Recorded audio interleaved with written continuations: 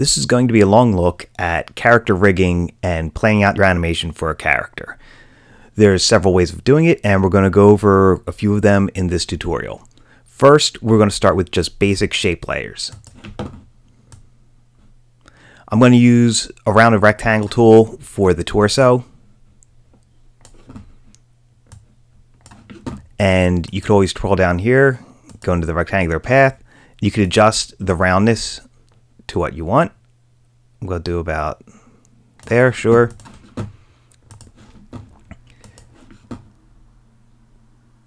And I'm going to turn off the stroke, so it's just a solid fill. And I'll put my anchor point using the pan behind tool. I'm going to change the anchor points up here by the camera, the pan behind tool right there. And if you hold down Command or Control, it will snap. You could also hold down Shift as well and snap it to a corner or an edge. Command will help you snap. I'm just going to put it there for now. Now for this next part, I'm going to do some arms. Like I'll do a bicep. And then I'll just use this. First move the anchor point. Let me zoom in so you can see what's going on.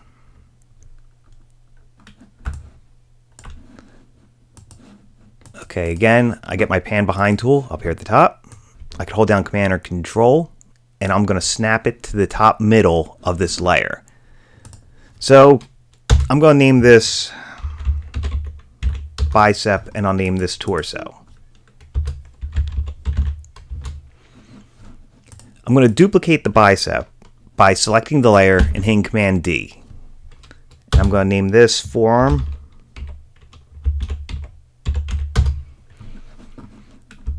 And I'm just going to move it over so we could see where it's at.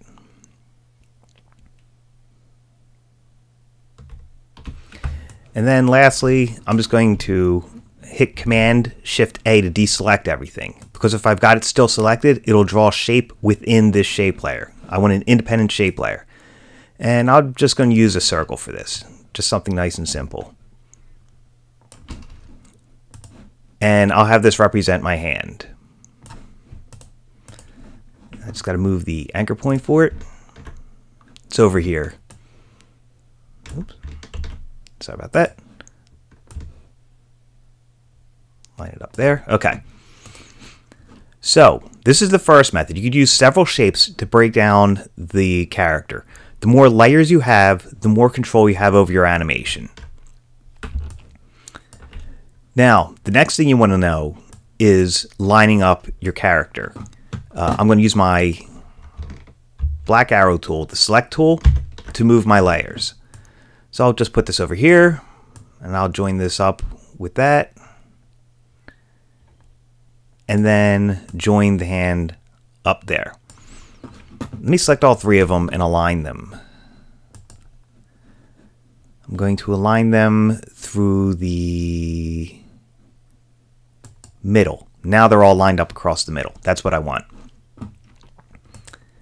Okay. The next step, I've got my anchor points and I've got my layers. The next step is parenting. I'm going to parent the bicep to the torso. You could do it by using the pick whip right over here and dragging to the layer you want. That's one way of doing it. I grab my pick whip. Sorry about that. I grab the pick whip on the bicep layer and I drag it to the word torso. That's one way of doing it. Another way of doing it is with the drop-down menu. On the forearm layer, I'm going to parent the forearm to the bicep. And I'm going to parent the hand to the forearm.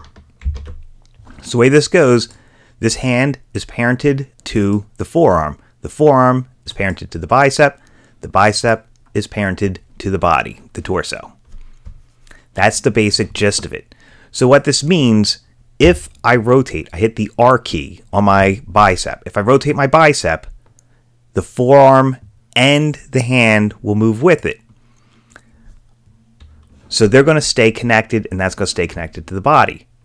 But also, doing it this way, if I hit the R key on my forearm and I rotate my forearm, I can independently rotate the forearm while keeping it connected to the body.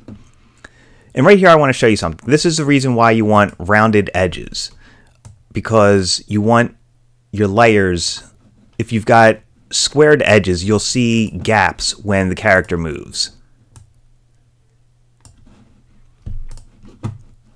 So just be careful of that when you line up your layers, and don't over move them so you don't see those edges.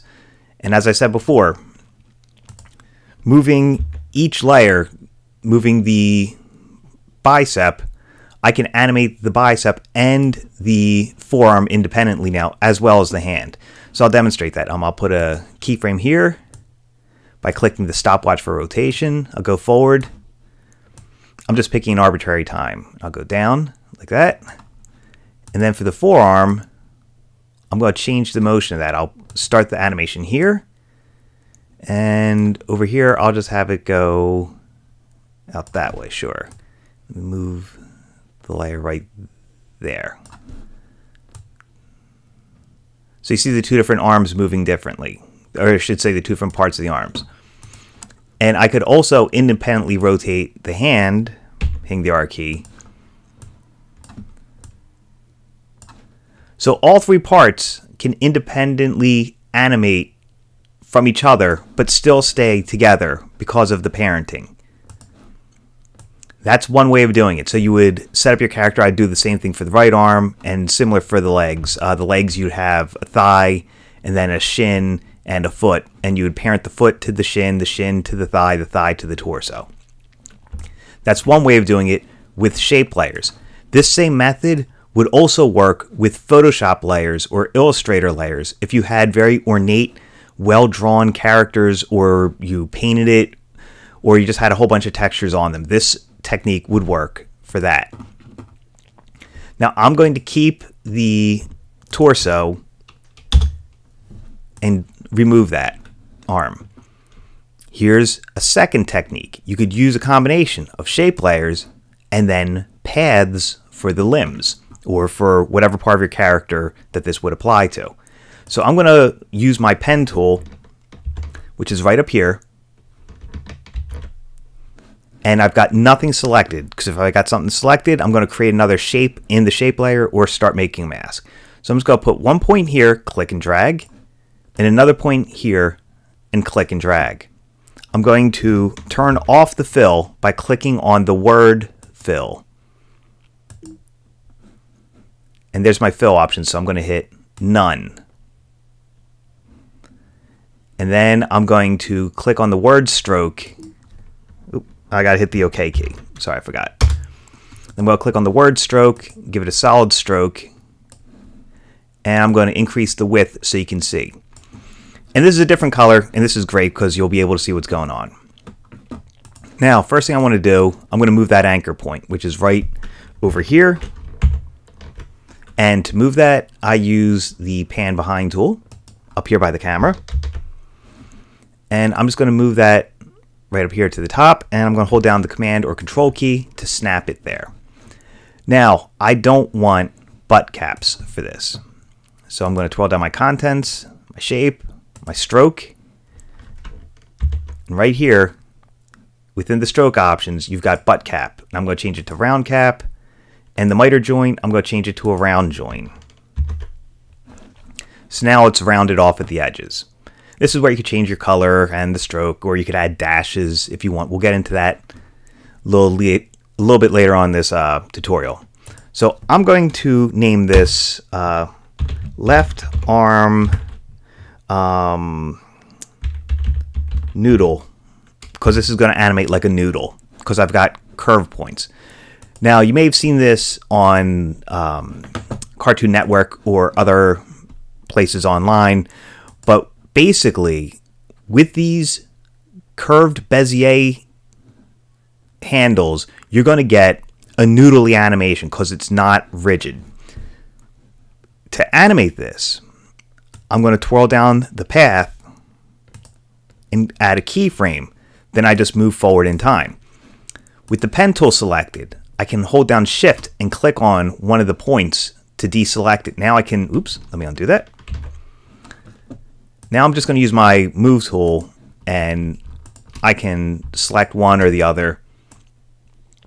Now, with paths, you can not only move the anchor point like I did here, but you can also move the Bezier curves over time.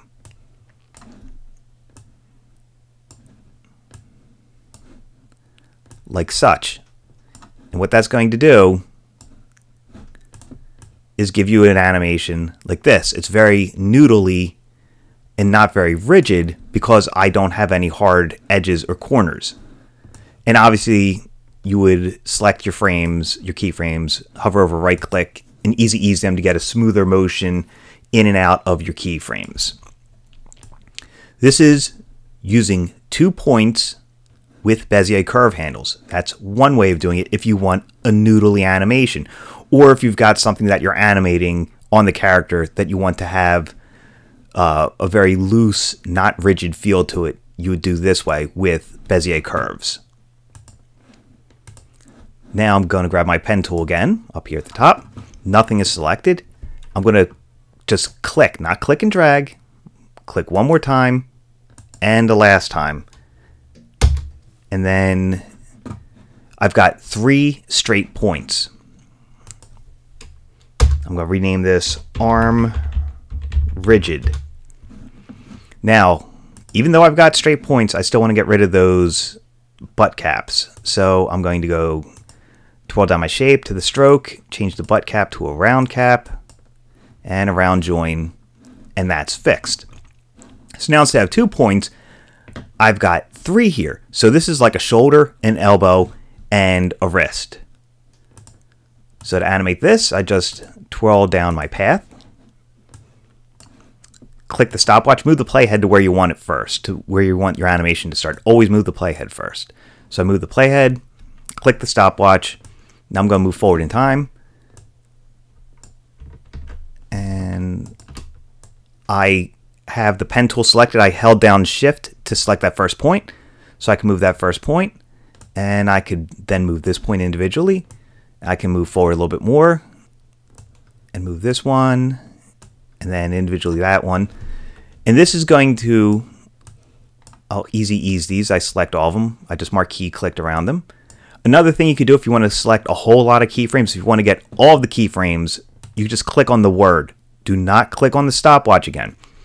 Clicking the stopwatch once starts your animation. Clicking the stopwatch a second time gets rid of all your keyframes. But clicking the word, like path, will select all of them in that. So here's the difference between the 2 animations. This one is more natural and has a rigid structure like the arm would because there's bones in it. And this one is more noodly and loose if you're going for something like that, like a worm or a snake, octopus tentacles. You would do Bezier curves, and this is with 3 squared off edges and no Bezier curves. So that's 2 ways of doing your character. You could use paths for limbs and other parts of the character, and then animate not only the anchor points, but you could also animate Bezier curve handles. Or you could do it with shape layers that are linked together and parent them and move it that way. That's a second way. Now, I'm going to delete these arms. I'm going to start fresh again. This is a more complex way of building a character and keeping everything layered together. So I've got my torso, I've got my pen, nothing is selected, so I'm going to click and drag here, and we'll do the noodle arm method, sure, why not, and click and drag one more time. So I've got 2 paths, 2 anchor points to worry about. Again, I'm going to round this, so I'm going to go to my contents, shape, stroke, give it a round cap, and a round join. Perfect. Now, this is where things change. This is going to be the skin of the arm. And I'm going to think of a color to make my character just so it stands off of my torso. We'll say that's a shirt on it. So for this color, I'll make the skin color green. Sure, why not? It's from outer space. Now, this is the most important part. I'm going to build like sleeves and stripes on the sleeves, and you could even make a watch here. So to have everything follow this initial path when you animate it, like the sleeves, the stripes on the sleeves, the watch, the first thing you do, I'm going to name this content. All right, so first I'm going to name the shape layer. I'm going to call this left arm. You always want to work naming your layers that people know if they've got to work on your file. Now, my left arm has a contents. There's one shape in it. This is going to be the skin. So I'm going to hit return to name it. And if you don't want to hit return, you could always right click and go to rename. That's another way of doing that. So there's my skin. It's inside the arm.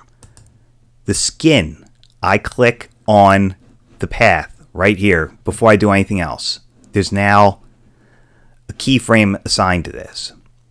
So I'm going to select the skin contents and duplicate it by hitting Command D. I'm not on the arm. That would duplicate the entire shape layer. Inside the shape layer, in the contents, I am selecting the word skin right there. That's where I'm selecting, that layer right there.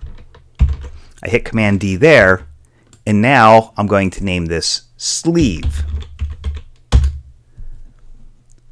The next step, no matter what you're doing with your character, for the duplicate layer, always remove the keyframe. So I'm clicking off the stopwatch, but then I'm going to Alt or Option click on that stopwatch for the sleeve, and an expression appears, and I'm going to pick whip it to the word path for the skin layer. Okay, what this is going to do, whenever I move my skin layer, this sleeve will move with it and perfectly follow this curve, and I will show you. My sleeve, I'm going to make it the same color as the shirt. So I'm going to go to my color, use my eyedropper, and click on the shirt. Now the sleeve fully covers the arm. To fix this, first thing I'm going to do, I want squared off caps, not butt caps. I mean round caps. I want butt caps. So I'm going to go to the stroke, and I'm going to change the round cap to a butt cap, and the round join, I'll make it a might join. So I fixed that. It's going to have squared off edges for the sleeve like it should. Now for the sleeve, I'm going to select the word sleeve, and I'm going to add to it right here with the add button. With that layer selected, I'm going to add trim paths. And this way I can change where it starts or ends for the stroke. So I'm going to try the end, and I'm going to try the start. Let me see if my skin color changed. Yeah, see, my skin color went red. Okay, so I just changed it back to green, and the skin looks like it turned to a butt cap as well. So I'm going to make the skin a round cap and a round join. Okay, so now you can see this is my sleeve, and this is the skin. So I'm going back to my sleeve with the trim path, and I'm going to just figure out where I want the sleeve. If I want it to be a long sleeve, obviously I'm going to adjust the end to a higher number so it goes further down the arm. But I'm going to have it be about just a little bit about where above where the elbow would be. Okay, so we're going to test our animation. I'm going to hold down Shift with the pen tool and select that dot. When I move this Bezier curve handle, you see the sleeve moves with it. The expression worked, and everything is set up perfectly. So I'm going to duplicate my sleeve layer moving forward so I don't have to do that expression anymore. Every duplicate of this will automatically be expression pick whipped to the skin layer. So I only had to do it once. Now I've got this weird green spot where the shoulder's joining up. I'm going to fix that. First, I'm going to show you a way. I'm going to fix it, and then there'll still be a little bit of green there. I'm going to fix that by making the sleeve a little longer, a little wider than the arm, which it would be in real life.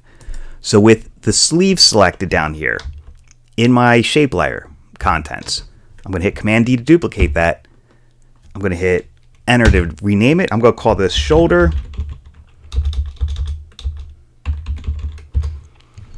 And it's going to be the same color as the sleeve.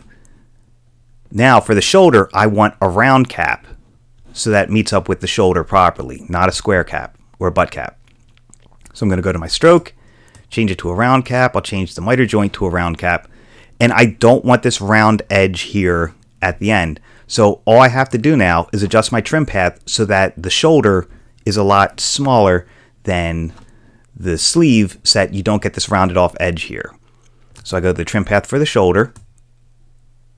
And now you see it's already smaller than that. So I'm going to do the smallest I can get to before you start seeing the green, because I want to put some stripes here and I don't want this shoulder getting in the way. So I'm now going to duplicate the sleeve for the stripes. I'm going to hit Command D and I'm going to hit Enter to rename it. I'll call this stripes. I'm going to drag this above the shoulder and see if there we go. I dragged it above, so now it's on top of that. And this should have, I'm going to look at my stroke. This has butt cap and a butt joint, fine. I need to make a different color so we could actually see the stripes. So to make it nice and easy to see, I'll pick blue. Now, I've got to go to my shoulder and the sleeve, and I'm going to make it 2 pixels bigger. So I selected the shoulder, I went up here, made the sleeve a little thicker. The shoulder, and now I'm going to make the sleeve a little thicker. And now there won't be any stray green lines showing because this is a little bit thicker than the skin. And I'll make my stripes 54. So now they're all just a little bit thicker than the skin layer. So I've already got a trim path for the sleeve. Let's have it end where the other sleeve ended, sure. Now offset. If I move the offset, you see how it moves the stroke along the path. We're going to get to that in a moment. So I want stripes. So I'm going to go to my stroke. I'm going to twirl that down. This is for the stripes layer. And where it says dashes down here, I'm going to click, there's dashes. I'm going to click the add button. Now I can choose however many stripes or how thin I want them to be in the dashes. And I could also offset them. You could animate this as well if you wanted to. So say you had train tracks, you would use dashes and animate the offset, and it would look like train tracks going off into the distance. So that's just a quick little trick of using animate, offset, and dashes. You could do that with film reel sprockets. Doesn't have to just be for character design.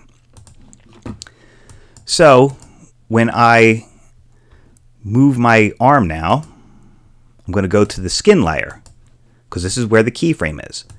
And I'm going to go forward in time. With my pen tool select, I'm going to hit Shift on one of the endpoints. So I've got just that selected. And I'm going to move that, go forward a little bit more. Move the path that I want. You want to try and keep your proportions correct unless you want a surrealistic type of animation. I'm going to select all those, hover over it, right click, keyframe assistant, easy ease. If you want to, you could change the motion with the speed graph, but I'm just showing you how the arm, the skin of the arm, the sleeve, the stripes, and the shoulder are all following the path as it moves. You could then duplicate this layer if you wanted.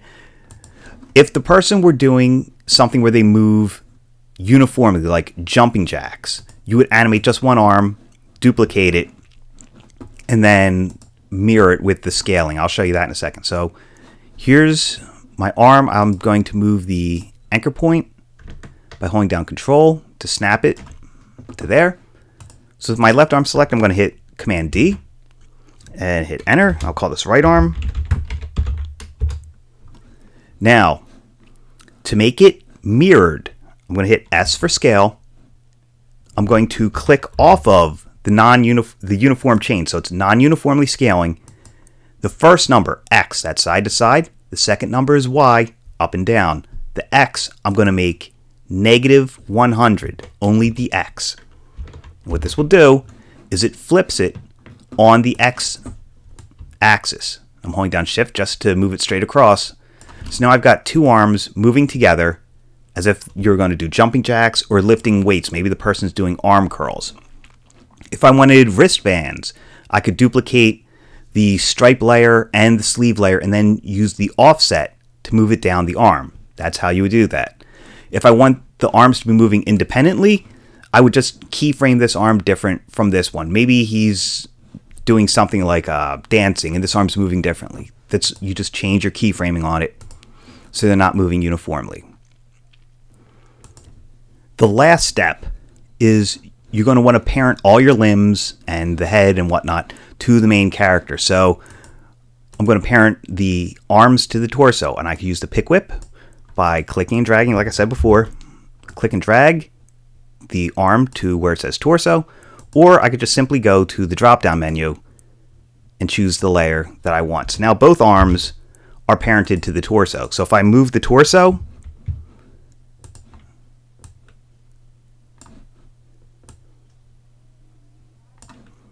the arms still move, they stay parented to the torso, and the torso moves independently. So this is a way of keeping your character together. And I'm going to delete my main character.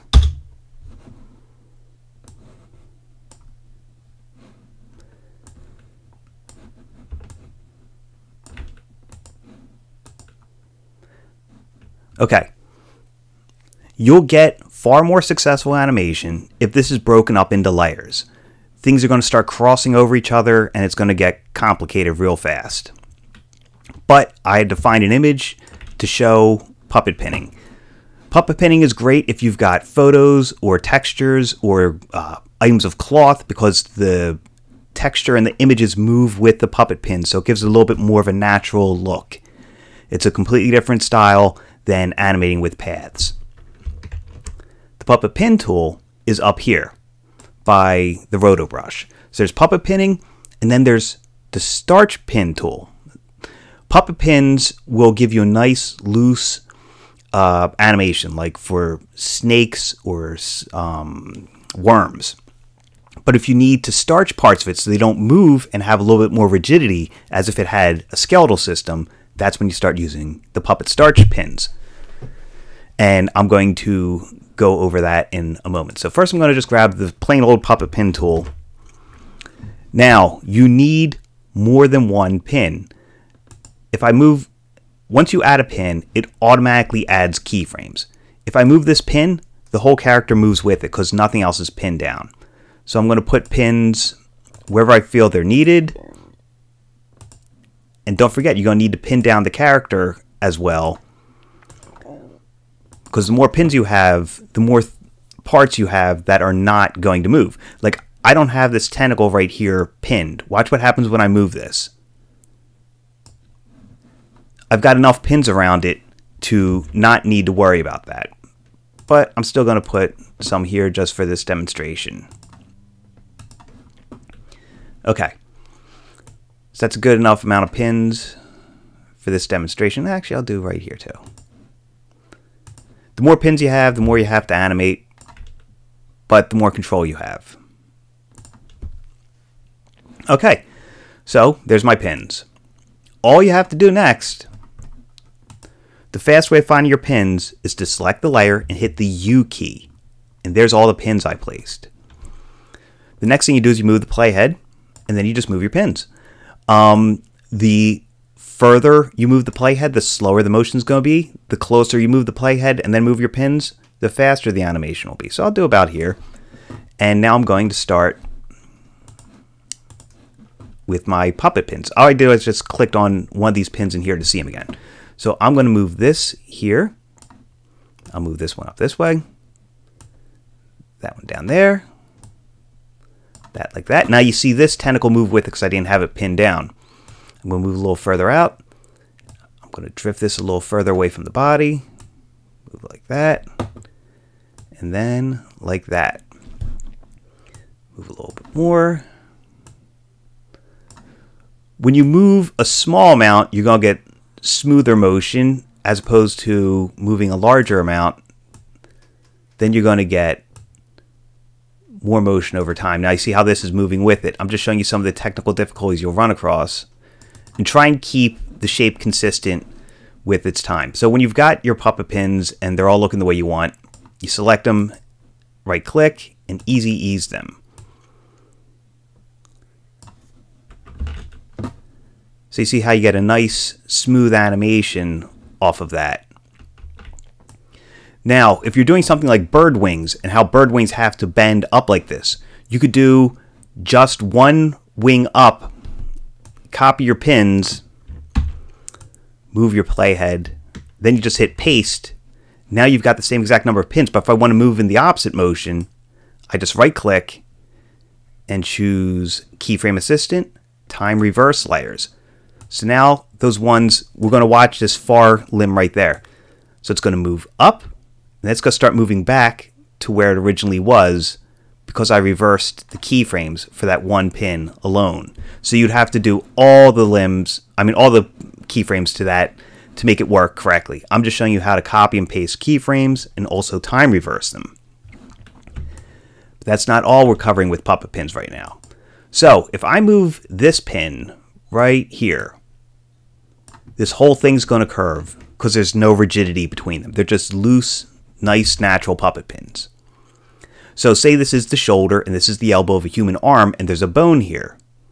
What you would then do, you go back up to your puppet pin tool, right up here, you click on it, and you choose the puppet starch tool. I'm going to put a starch pin between the two of them. And this is red. Now, if I change the expansion on it, it'll show this is the mesh. Now, my mesh expansion, let me change that down.